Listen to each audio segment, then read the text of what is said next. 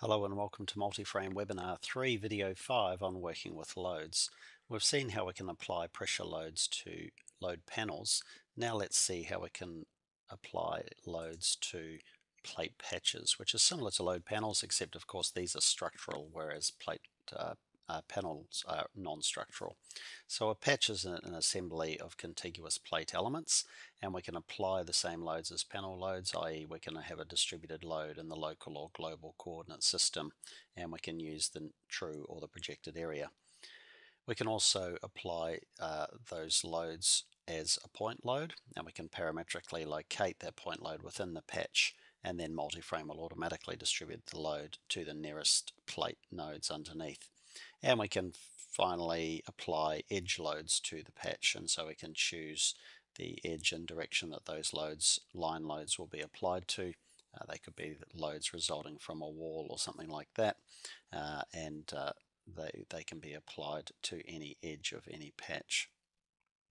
So let's go over to Multiframe, and first we'll create a couple of patches. So I'll just select my beams at this level and use the automatic command to create some plate patches there. We don't have to worry about the mesh density inside them. Multiframe takes care of that.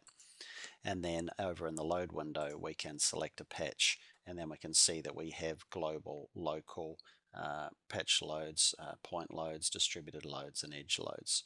So if we just want a global distributed load, that's straightforward. We choose the direction and magnitude to apply that pressure load to the patch. If I select my second patch and choose a point load, then we can see that the position of that point load can be defined parametrically. So this is in the local coordinate system of the patch.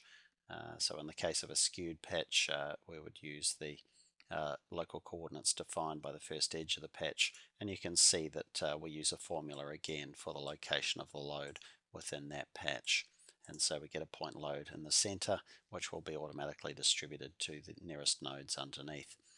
If we want a line load along an edge, we can select the patch and choose the edge load command.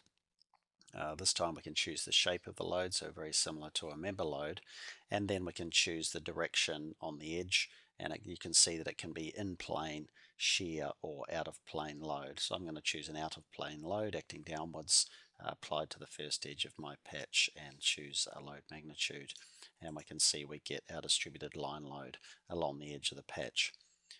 So patch loads are a natural extension of what we've done with panel loads, and completely independent of the mesh density underneath. All of those loads will be automatically attributed to the plates or the nodes within the mesh of each of those patches. That completes our brief overview of patch loads. Thanks for watching.